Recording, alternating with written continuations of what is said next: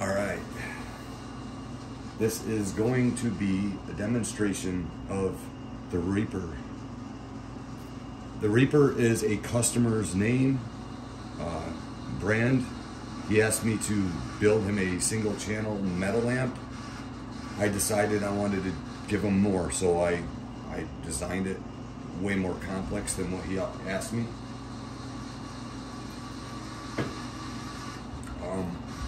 It is a Neuron Series 100. I make a 20 watter, a 50 watter, a 100 watter, and a 200 watter. This panel here is laser engraved, but behind it 16 gauge steel. I hand drilled every single one of these holes. And then they had to be, so I started with an 1/8 inch drill bit, and then I had to step them down 6 times. So that's over 1,084 drills to get this faceplate done, and it was a nightmare, man. But anyway, this is the channel selector. We'll walk right fast. First, we have channel 1, we have clean, and then we have overdrive. It's the same channel.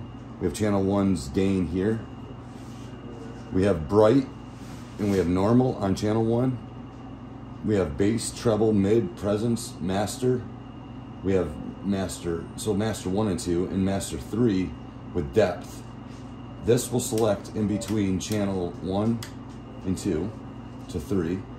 And then this is a bypass on channel 3 to add gain. So for the pedals here, I'm going to be using a comp, an MXR comp, and I'm going to be using a Providence chrono delay. And I'll do clean sounds. So for all you people that don't like metal amps, you always say that Fender's awesome. I build these things based on high watt. That's where it all starts. As you can tell, the clean is beautiful. And we roll up the gain a little bit here. So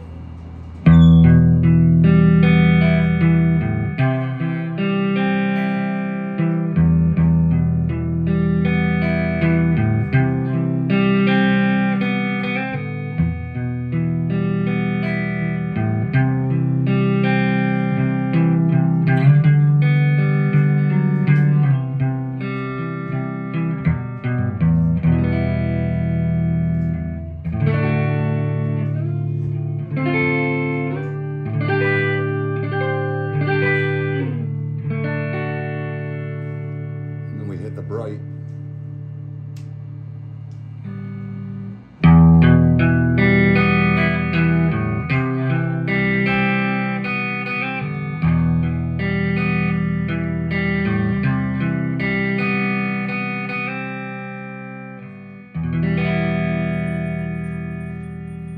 So with the bright off, we're gonna do a bass sweep.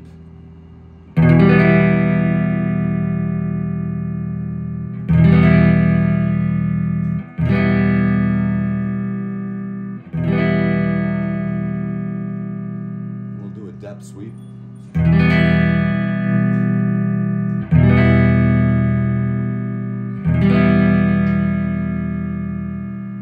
Which adds a huge amount of depth. We'll do a treble sweep.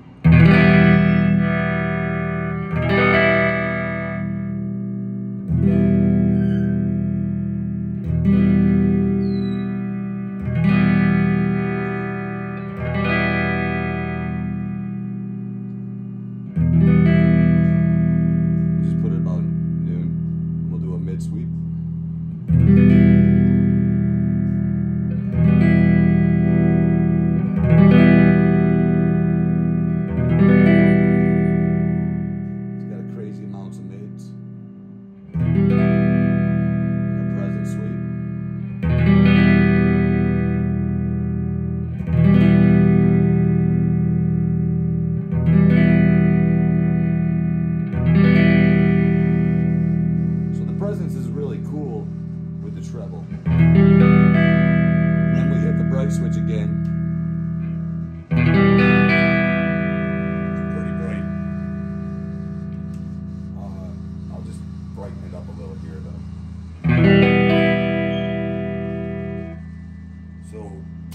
the delay.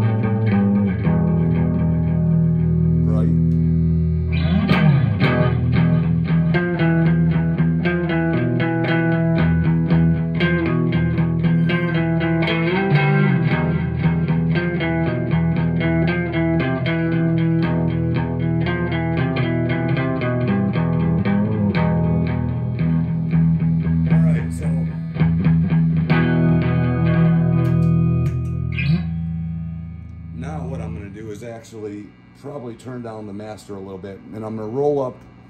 What I'm going to do is I'm going to roll up this gain to about 1.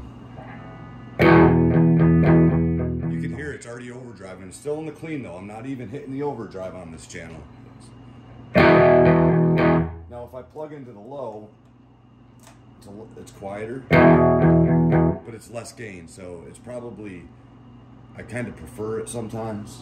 Depends on the guitar I'm using. I'm just using a Stratocaster, so. Turn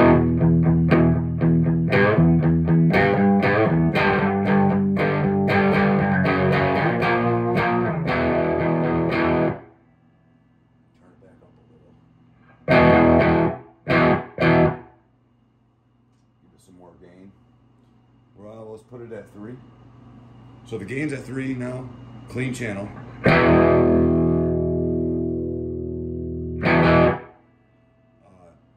Which actually it's not really clean anymore. It's actually overdriving. So if you actually turn it up.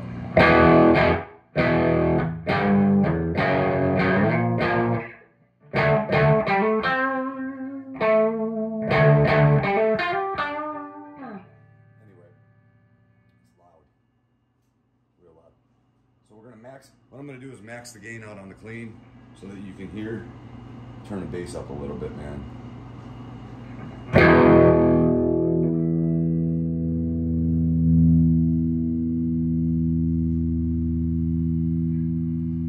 And let me use my delay and my compressor.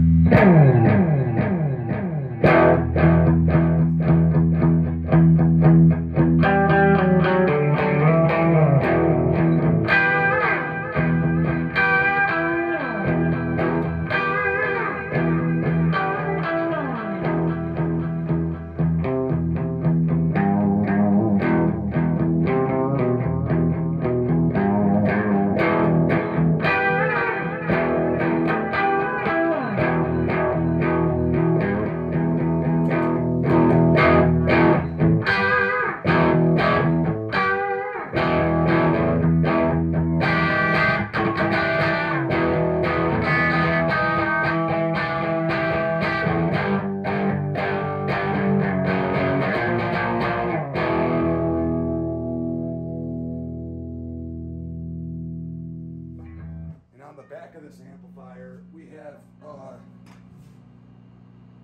have solid state, and we have dual rectifier. Right now I'm on solid state.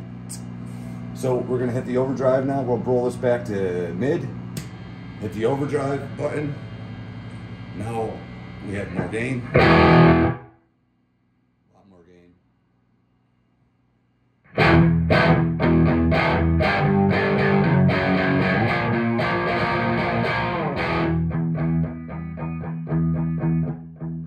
And it's actually,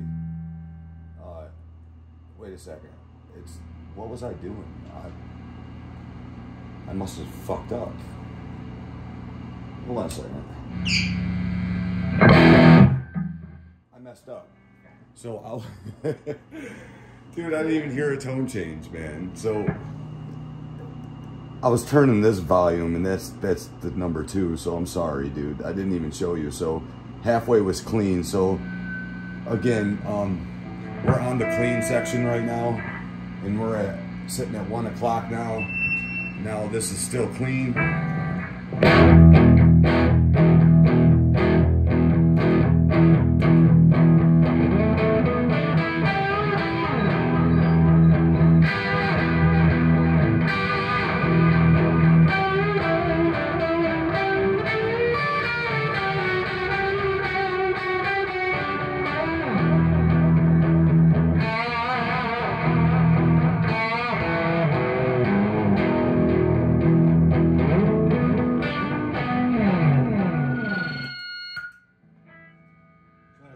Sorry for that.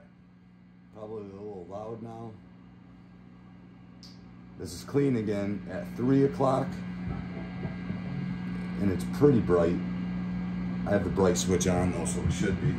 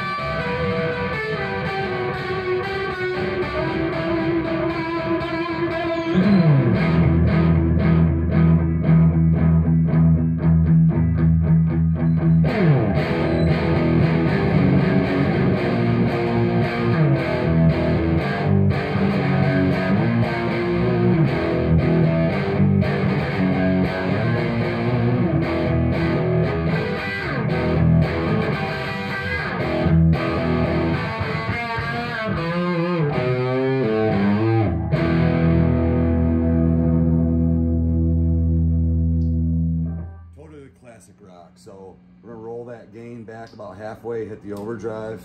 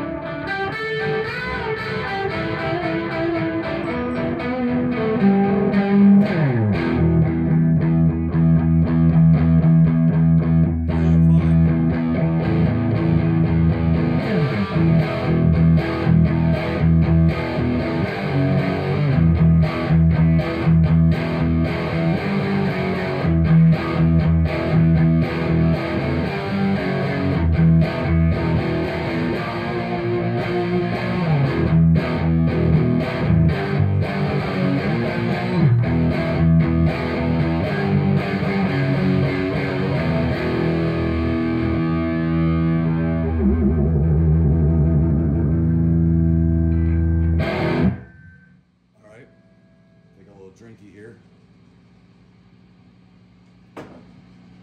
And now this is going to be maximum gain on overdrive. So again, we're hitting spots going from 1950s to 1960s cleanish to plexi overdrives to JCM overdrives. You know, when I say JCM overdrives or plexi, I just want to explain how much relative gain that these stages do inside this amplifier.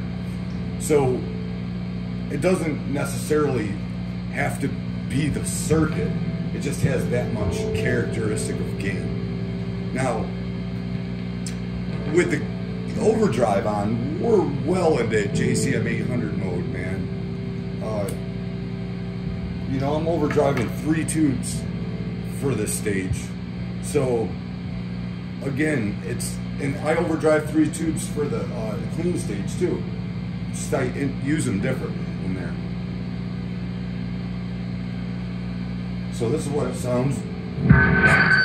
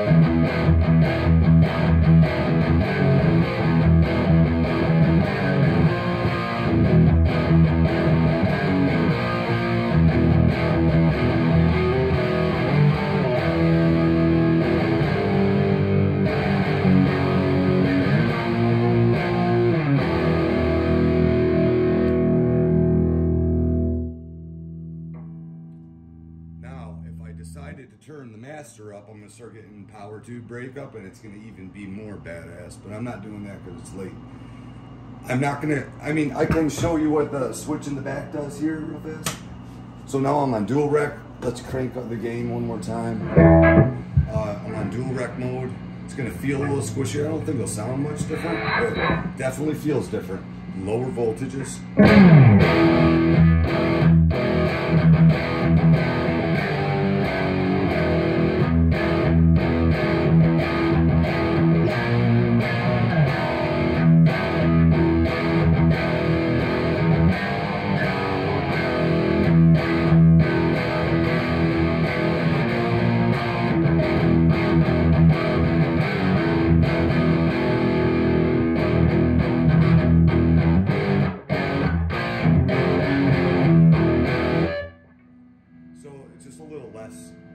Little less hot, I would say, but still, it has a more of a I don't know the sound to explain.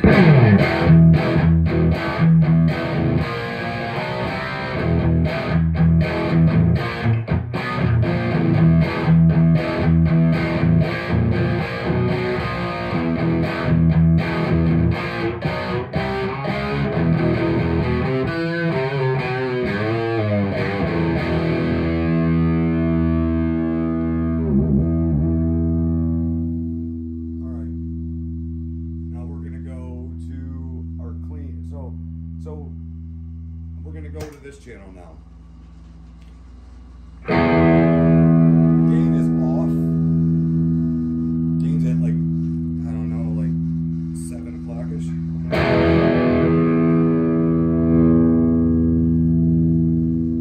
Now we have it on bypass, so that we're not utilizing the whole lead channel. What we're doing is we're skipping a stage.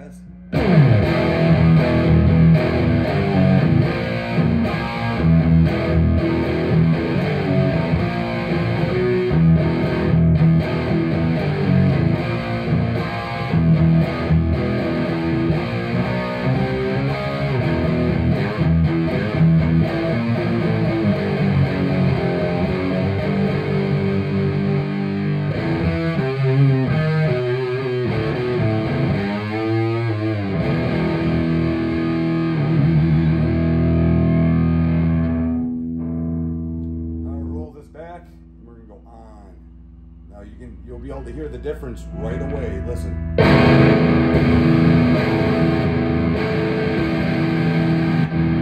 It's way hotter.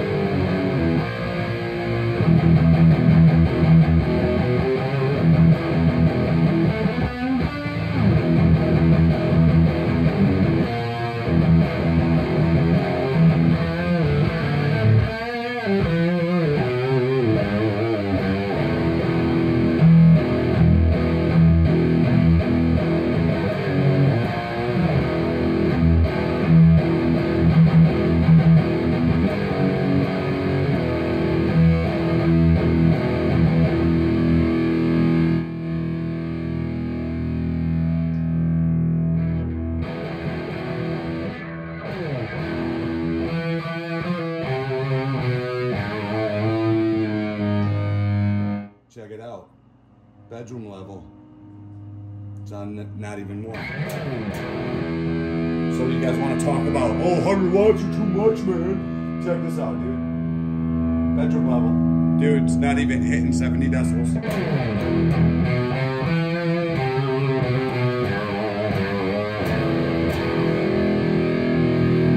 Crank the gain. Bedroom level.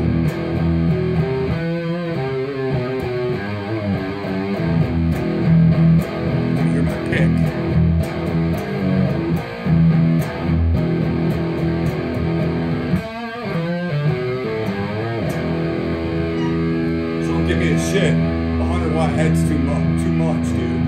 Because I'm not even pushing a watt right now, man. So look, let's turn it up a little bit louder. Still can hear my pick. Sounds sick though.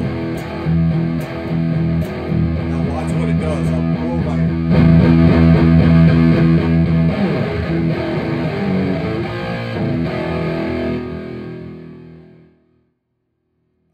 Cops called on me for that one. Dude, that was halfway. We were hitting about 125 decibels halfway. This amp is nasty. Oh, I have my channel on. All right.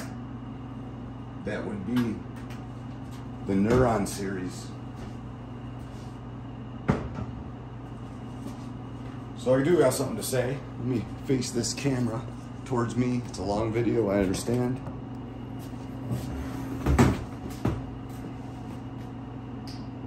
I create amplifiers because I enjoy playing music. I don't create them usually for the world. I usually create them because I enjoy to hear the tones.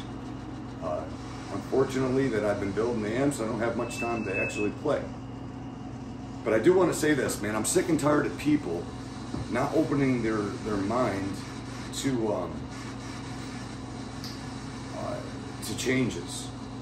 Look, I love Fender twin reverbs. I love Plexis and JCM 800s. I do. But they're a one-trick pony, man, and they're old and outdated, man. And what I'm doing is like 50 amps in one. You get the best cleans, the best crunches, the best overdrives, and the best distortion, the tightest. You can't beat it, it's unrivaled. So don't say, hey, you know, the older stuff is better, because I'm actually wiring my amplifiers better than the old stuff, by far. I'm doing mil-spec wiring in there. You could throw my amps out of an airplane and just, the tubes will break, but you replace the tubes, you can fix them. Dude, they're not life, they're made to last infinity. They're not PCB shit. The people saying that they don't like the 100 watts is too much, shame on your ass. For one, you don't get no headroom with a 20 watter. You don't get no headroom with a 50 watter, dude. 3 decibels less than 100 watts is a huge difference of sound pressure. A lot of people are like, oh, 50 watts is only 3 decibels less than 100 watts. Well, that 3 decibels is a huge amount of sound pressure. Big amount. Once you hit 115, 116 decibels, 1 decibel bigger is huge. It's almost twice the perception of loudness. So 117 versus 120, the 120 will sound like it's 3 times louder in headroom. So they're not even close to being the same, man. So don't be bitching. If you negative motherfuckers out there want to bitch about wattage, I build my amps so you can play them at 1 watt all the way up to 100 watts. This thing's 120 watts. It will hit almost 127 decibels. A jet plane at 3 feet away is 140. This thing will break your soul. But it doesn't have to. It sounds really good low, and it sounds really good mid, and it sounds really good high. So, to you haters, man, fuck you. I don't care. Do something better, motherfuckers.